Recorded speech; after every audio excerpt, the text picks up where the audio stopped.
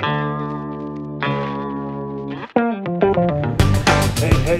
I'm Chris. I'm Drew. We are Cheap Ashes, coming to you tonight from downtown Chandler, Arizona. Yeah, we haven't been here in a while. We haven't been here in a while. It's been a long time. We're coming to you from the patio at Puro Cigar. Nice bar, cigar shop, nice little private club in the back. We're sitting outside tonight. It's a beautiful evening, and the only downfall to it is the smell of barbecue wafting up from below us. They've got their smokers like right down there, and it's ridiculous. Oh, I can smell the brisket right now. It's like, thank goodness I just ate. By the way, downtown Chandler really has some cool deals, you know, during the week. Tonight, Laura and I went to Murphy's Law Irish Pub. 2-for-1 chips, fish and chips. It's $15, 2 for 1, $7.50 each. You can eat. Yeah, you can't know, beat that. had a drink and eat. You're out of there under $50. You know, a couple drinks and food. Good night, good night.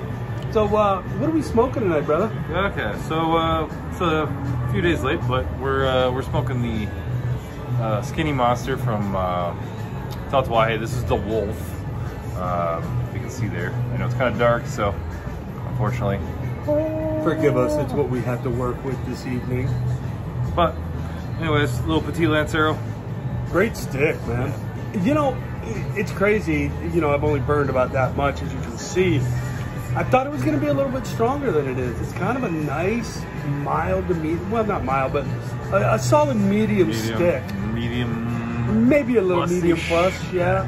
I'm not, and again, I'm on a full stomach and a couple beers, a couple drinks in. So, you know, if you're going to smoke something like this, try not to do it on an empty stomach. You really don't want to go medium plus, medium full on an empty stomach. Unless you do, and that's up to you. Just saying. Done it. Yeah. Done full bodied on an empty stomach. That was smart. Right. Laying on a couch, sucking down cokes to try and get my wits about me. Right. That was fun. Yeah. Back in the day. A little sugar in you. Well, the crazy thing is, you think about back in the day, back at the Tinderbox when it was open, it was the Ashton VSG. Yeah. And that was considered like a super strong cigar at the time. Yeah. Because nobody had really gotten, outside of Cuba, obviously, you know, it was all Dominican, then all of a sudden you start seeing some Honduran tobacco, some Nicaraguan tobacco in the 90s finally start to come through. What were those original? Those were all Dominican still, weren't they? Yeah. Whatever they were using, though, was like an ass kicker at the time. I remember Booza gave me one. He goes, "You need to try this." And I'm like, "Oh, it's an Ashton." He goes, "Yeah, wait, did you eat?" I'm like, "Nah, it's an Ashton." He goes, "Okay."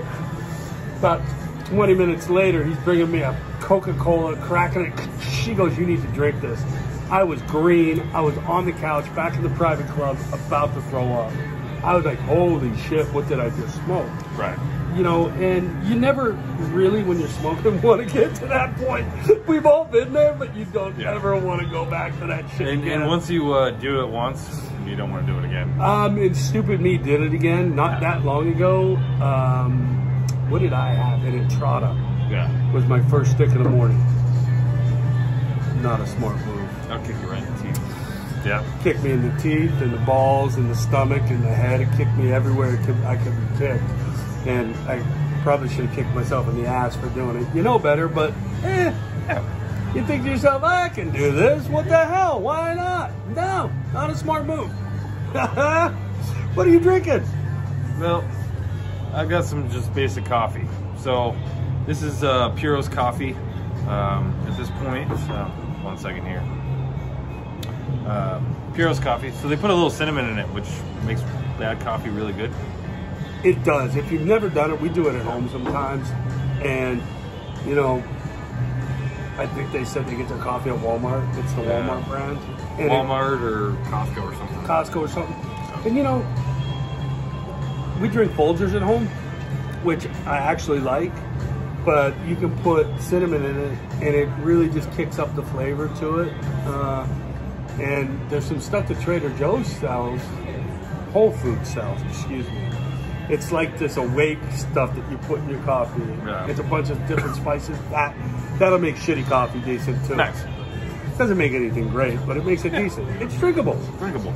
So, speaking of drinkable, tonight, I know we've reviewed Buffalo Trace. We've not done the Buffalo Trace Old Fashioned. And Sergio here at Puro makes a damn good Old Fashioned with Buffalo Trace. And again, if you forget, Buffalo Trace is $6 a shot all day, every day here. It's their well bourbon. Yeah. Crazy to think that BT is their well bourbon, but good on them for being able to do it. You know, there's so many different ways to prepare an old fashioned. You can do it with rye, you can do it with bourbon. You know, I don't know. I like it either way. A Buffalo Trace old fashioned to me is pretty damn good. They've got the Luxardo cherries in there. You know, you can see there. The nice expensive cherries. Yeah, makes it a little fancy. Makes it a little fancy. Gives it the syrup's really thick and almost a what am I thinking up here? Molasses. Molasses. Thank you. Yeah. Read my mind. See, we work well together. It's got a little molasses characteristic to it with the consistency, kind of like motor oil. Yeah. You know. Exactly. Yeah. Doesn't taste like motor oil, looks like motor oil, has the consistency of motor oil, but, you know. And it's damn tasty. And as you can tell, we're outside, you hear that. God knows what that was, pallet or something being dropped. Who knows? Yeah. We got the parking garage right next to it. I'm sure we're going to hear some idiot yell here soon. Yeah. You know, walking down here, I almost knocked a kid on his ass, riding their skateboards by us on the sidewalks. I was pissed. I'm like, get off your fucking board, man. What? I'm like, fuck you, get off your board. Yeah. You know, we were walking right by Pedal House. The girl's like, it's getting really bad. Yeah. I'm like, then fucking do something about it. Call the cops, do something. Jesus, it's a city ordinance. You can't do it on the sidewalks.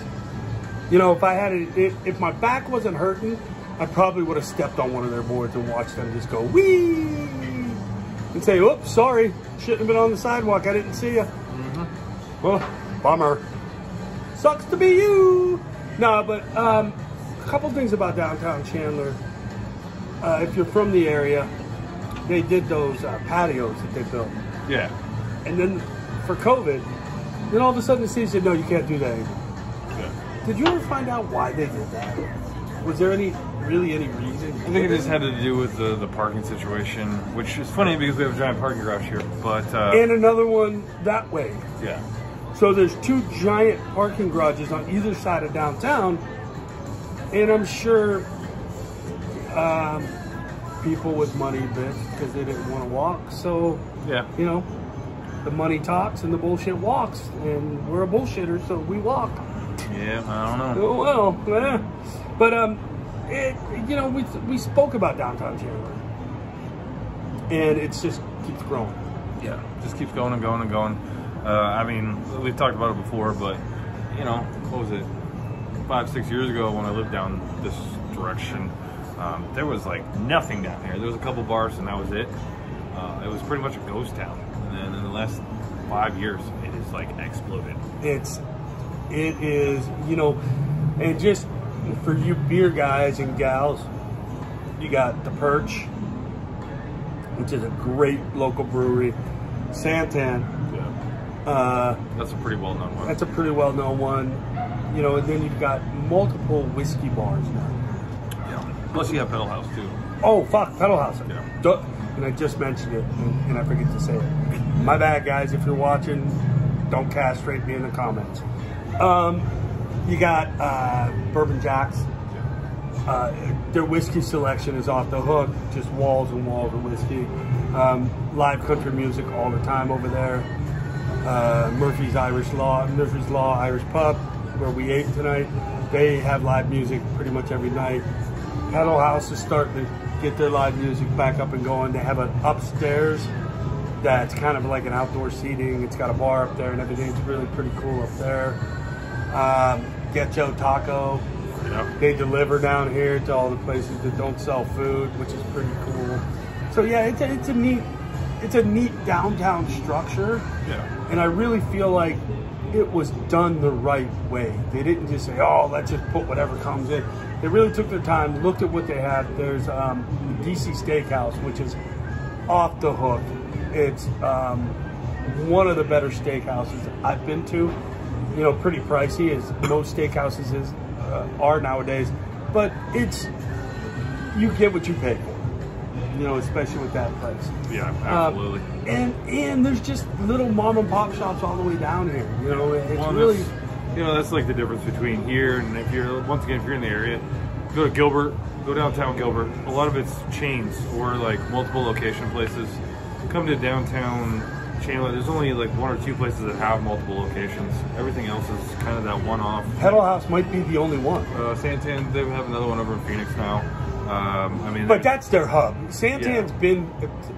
I want to say that Santan is what made downtown. Oh yeah, absolutely. Them coming down here, them putting that brewery up, boom, did a world of good for the downtown structure. It's a neat city to come down and just hang. Yeah, you know, we're down here. The hotel that they just built here too, which I mean, that came out of nowhere. Came out of nowhere. Yeah, right across the street. You also have the San Marcos, which is kind of a Chandler icon. Yeah. You know, nice golf course if you're into golf and you want to come out here. So if you come out, visit, especially this time of year, if you're from the Midwest or the East, this is a beautiful time. It's in the 80s still right now, getting down to the 50s at night. In a couple weeks, well, at the end of next week, it should be done with the 80s, stuck in the 70s, 60s, you know, 30s, 40s at night, which is, if you're from the Midwest or the East, our low is what your highs are most of the time. So, and it's beautiful. It's sunny. We don't get rain. You know, we're the desert. So we already had a rainy season, which is always funny because it's always the hottest time of the year is when we get the most rain. Well, the monsoons. Yeah. You know, and anybody that's been in a nasty monsoon storm, it's pretty violent, man. The winds get up, but right now, if you are thinking of traveling somewhere on a golf trip, take your wife, significant other on just to get away, you know, come out to Arizona. It's beautiful out here. You've got Scottsdale, you've got Chandler, you've got Gilbert, you've got downtown Phoenix, which we haven't even really been down there yet to talk about how big and booming downtown Phoenix is getting now.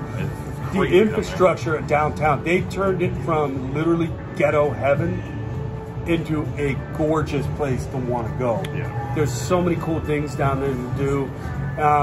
You can get out, I mean, shit, you can drive for 2.5, 3 hours, get to the mountains and be in snow in about 2-3 weeks. Yeah. You know, so it's really it's a great place. Say hi, Serge. Sergio, the one who made our drinks. Great shit. So yeah, man, it's Arizona this time of year. This is why we live here. Yeah. You know, absolutely. I mean, shit. You went to the gym tonight. You walked into the gym in a shorts and a t-shirt, and you walked out in shorts and a t-shirt. Yep. Do that in New York right now. Yeah. Do that in Chicago. Yeah. Do it in Kansas, where you're from. No yep. way, you're not going to be able to do it. You're going to be wrapped up. You're going to be sweats, a jacket, freezing your ass off when you go in, freezing your ass off when you come out. So it's a great place to live 8 months out of the year. Yeah. Even those other 4 months are still great. It's just a little warm. So. A little warm. Yeah, you know. 115 to 120. Yeah, just a little warm. Yeah, people say, "Oh, how long did it take you to get used to the summers?" You don't. I haven't.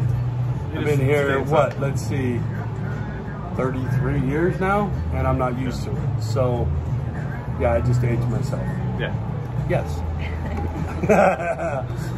But yeah, it's, you know, tonight's all about downtown Chandler, talking about what we have down here. Puro is, you know, it's a Tuesday night. We got lucky. There's not a lot of people here. I'm sure it'll pick up the later it gets. They're open late. Final call. What are you thinking? I mean, the cigar, it was good. The original release was good. This one's great just because of the petite Lancero size. Just that solid medium, just real smooth. A lot of flavor to it. It is very Tatuaje. I mean, You can't say that enough. It's extremely Tatuaje-esque.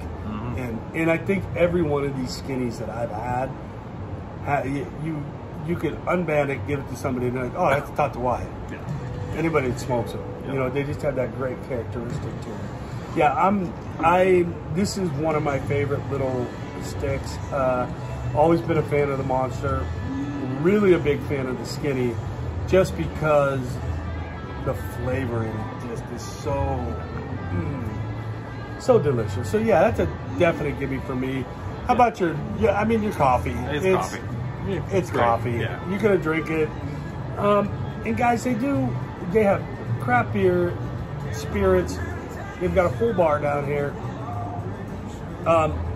Buffalo Trace again. Well bourbon, $6 all day, every day. They have Sazerac Rye, $7 all day, every day. So you can take your pick. You can do Buffalo Trace, Old Fashioned, Sazerac Old Fashioned. They're gonna make it to your liking. You're gonna enjoy it. Yeah. And again, pretty knowledgeable staff. Absolutely. You know, we had Jeremy on one of our shows. Yep. Jeremy's got that humidor rocking right now. And oh my gosh, we gotta talk about it. They're leaving. Yep. They're going on a world tour in January. So that's kind of cool, you know? Yeah. Maybe have him on before he leaves. Yeah, I'm talking about what him and Evan are going to be doing on their trip. So, Jeremy, if you're watching, reach out to us. We'd love to have you back on before you go. You know, kind of before the holiday crazy gets happening over here. And yeah, so like, subscribe, follow us on Instagram. You'll see the banner at the bottom. You can see it. Cheap_ashes. And you know, hey, good night. We're having a good time. Yeah. We will see you next week. Y'all.